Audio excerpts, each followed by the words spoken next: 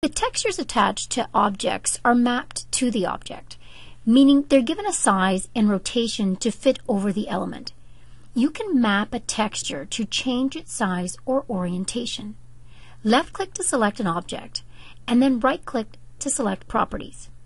Go to the Appearance tab.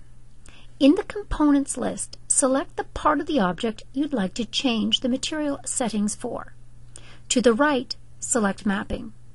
Here, you can change the size of the material by typing in a new size. You can rotate the orientation of the pattern. This is great for turning horizontal to vertical siding, and by using the arrow keys, you can even shuffle the image one way or another so it sits perfectly where you need it to. Great for actual pictures.